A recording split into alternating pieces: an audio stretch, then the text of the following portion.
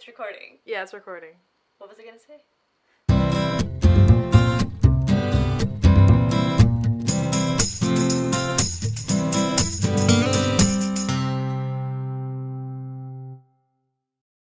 Hey guys, so it's almost 1 a.m. and I should have gone to bed about 45 minutes ago at least.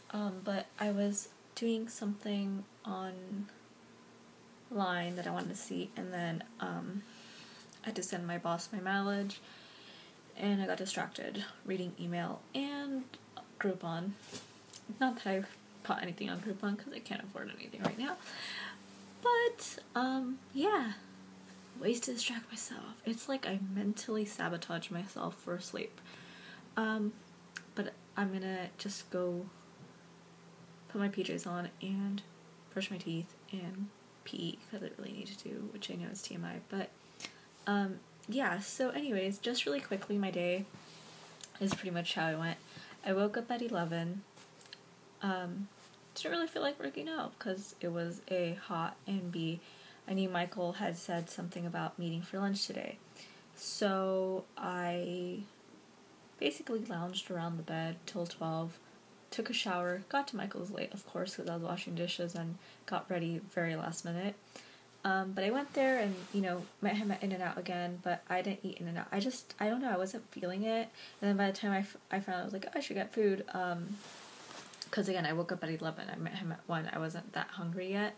There was a line and he had to leave, so I just walked him back to his office, and we were talking about Paula Deen and all that BS and stuff, and she's crazy. She wants to kill us all with butter. She is gonna kill America with butter. That is her weapon. Because I don't know if you've ever seen Paula Deen, but the few times that I have, like, my sister was actually telling me, she goes, I've seen one of her shows or episodes or whatever, where she has like 3 bowls just of butter. I don't know why we need so much butter in our foods, Paula Deen, but obviously it's not working for you because you just don't know how to be politically correct as a figure, or at least respectful to other people. Anyway, as a public figure, you sometimes need to be very PC. So, I mean, I'm not saying don't speak your mind when you have to, but not when you're like discriminating against people that don't need to be discriminated against. Anyways, and then after that, I walked my little butt over to Barnes & Noble, and because I kind of was craving the sandwich that they have, but they didn't have that sandwich, so I got this other stuff, which actually was pretty similar to it. I got half of that, and I got the soup. I didn't really eat the soup, and if you saw my picture on Instagram, it was like not even a sandwich. It was like a quarter of a sandwich. I was like, this is kind of rip-off. But I guess it was because it was like the little round buns, and I didn't notice that. But it's still pretty good. It still filled me up, and I read a little there and had my iced chai. And I know I said I wasn't going to be having Starbucks, but sometimes there's no choice. Although I did do it for like 2 weeks, or something like that. So I'm pretty proud of myself. Both times that I've gone, it's because it's pretty much the only thing that's appetizing at the time. And I went to Barnes & Noble's, and that's basically, it's like their Starbucks. That's what they were selling. They were selling sandwiches. I was going to this other little Italian place that I go to, but I was like, I don't know if I want to do that. So yeah, and then I went to Urban Outfitters and Forever 21 really quickly and window shopped. There's so many cute things, and there was stuff that was on sale. Like, I mean, really, really adorable things. But I just, like, was like, nope, don't do it. First of all, because I didn't want to try clothes on, and it was like, I had to head back to my car soon. Other reason being that, I just need to be financially savvy, because apparently wasn't so much in the past. So, yeah, but, hopefully once I get shit together and things work out, then I can shop a little. I need some retail therapy for a while. Like, and I know, there's a book I actually want to read, and I know I'm all over the place right now, and I saw it at Barnes & Noble, like, maybe last week or the week before, and I think I saw it somewhere on Goodreads, but then I also saw it featured, I think it might have been in Self magazine or Fitness magazine, or yeah, one of those. Because I read like one of them all the way last time. I know it wasn't Health, but it was Fitness or Self. And it's basically this book where this lady basically let herself go. She became a mom and decided, she goes out with the makeup, no shopping for a year. Like, she just went kind of cold turkey for a year, like, not really, like, indulging in, like, shopping, whether it be makeup or stuff or anything like that. Anything like that, wasn't necessary, basically. So I'll let you guys know the title of the book down below. They also recommended other books that were pretty interesting, and one of them I actually saw today. It's called Mirror Mirror Off the Wall, and it's a lady who went, she was a former anorexic or recovering anorexic, and so she decided to just not look at herself for a year in the mirror, and this was leading up to her wedding. And she actually said it was probably the best thing. Like, she doesn't feel like as self-conscious about herself now. Like, she now sees herself as what maybe people kept telling her, like, you know what, you're not too fat, you're perfect the way you are, kind of thing. And she, because sometimes we, especially, I mean, I'm not saying guys don't go through this, I do know guys who have gone through this. One of my best friends, actually, he went into pretty heavy drug use for a while, because he was gay, so he didn't feel accepted completely in that sense, although his parents were very loving and accepting. After, like, at first they were a little shocked, but then they came around, relatively quick, and, they love him and everything, and his sister supports him, and he has very supportive friends. He was in a bad relationship, though, with a guy that was younger than him, but it was a very toxic relationship, to tell you the truth. It basically led my friend to, not just once, I think not even twice, but 3 times, to be publicly drunk at school. I mean, like, flat out wasted, falling over himself, slurring his words, type of thing. And, this is a friend that's, like, I don't know, like, he's like my gay best friend. He's my gay bestie.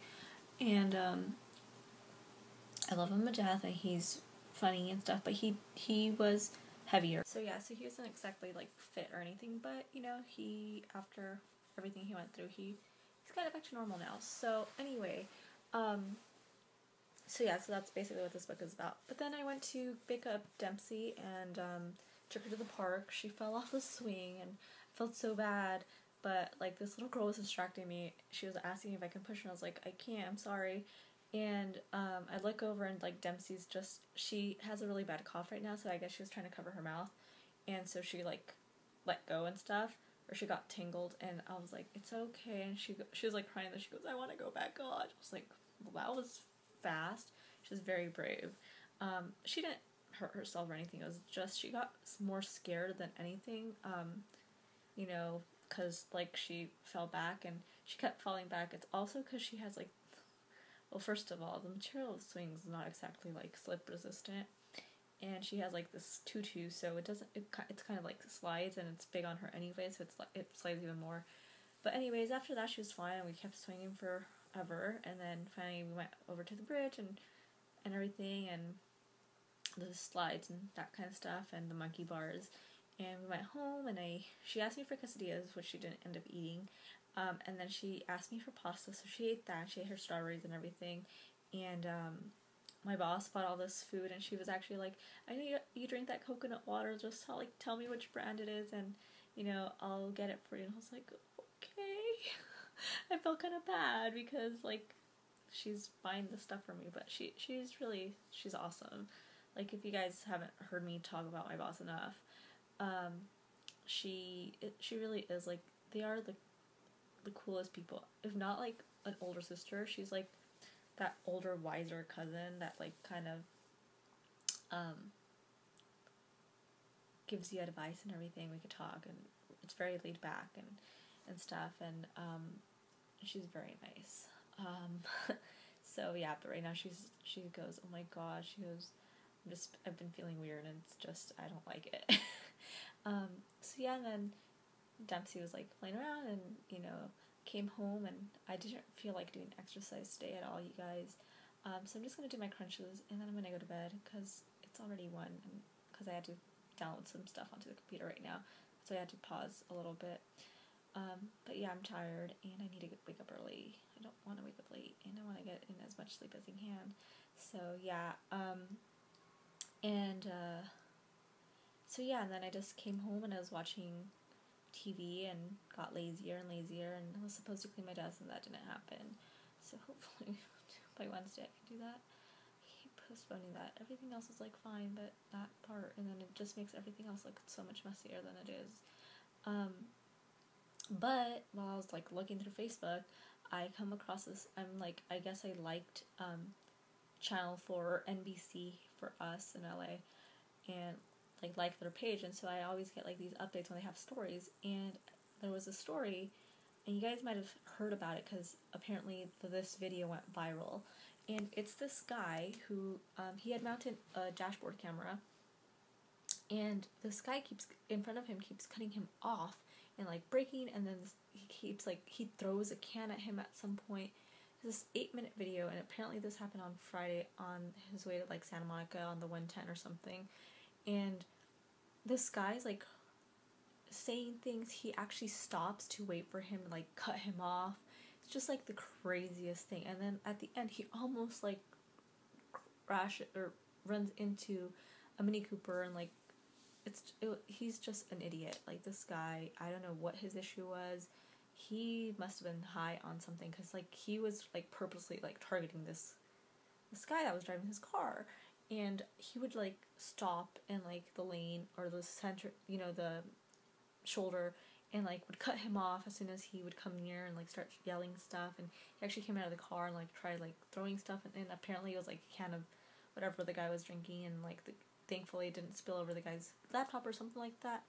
But basically that made me stay up till 11 to watch the news, because they were going to interview the victim. And he actually called 911 on his like during this video. Like you can't hear him that well, but you can clearly hear when he calls 911. And so it's just like, you guys have to be careful on the road, not necessarily because you guys are bad drivers, but because people are a-holes and idiots and get road rage and just all common sense goes out the driver's window. So yeah, and then I was watching The Fosters, and now I'm going to bed. So I know not that much that exciting, but I hope like what I did say about my friend kind of helps you guys out in those books. You guys check them out, if you want to, of course. But especially if you guys are going through a tough time, like I know sometimes I get insecure about myself, and it really has nothing to do with like me growing up or anything. Well, I guess kind of everything kind of has to do with how you were molded or whatever, or any like trauma, but not any like specific traumatic experience. It's just sometimes you just get insecure. There's days where I feel like I'm on top of this world, like, I have the supermodel feeling, but other times I'm just like most days I'm like, I'm just happy with the way I look today. Other times though, there are days where you just like, no matter what you wear, you just feel like you look like dump, like trash. You feel very yucky, and you judge, and then that leads to like you judging every little aspect of you sometimes.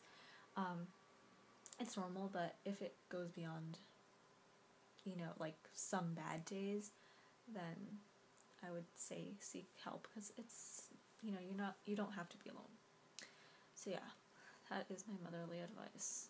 Not that I'm a mother. That's my wise advice. That's my adult life advice. So yeah, anyways, good night. I will see you guys tomorrow. Like, comment, and subscribe. Tomorrow I'm hoping to get some exercise in, because I have a comedy show to go to that I promised my friend I'd go to, so can't back down now. So yeah, anyways, see you guys tomorrow.